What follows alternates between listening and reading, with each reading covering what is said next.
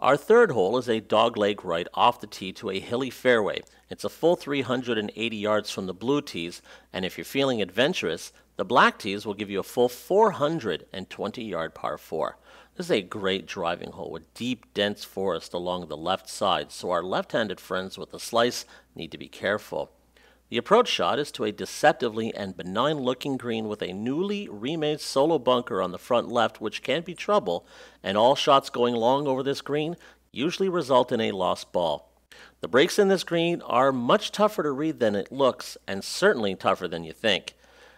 On this hole, birdies are the result of smart play, not aggressive golf.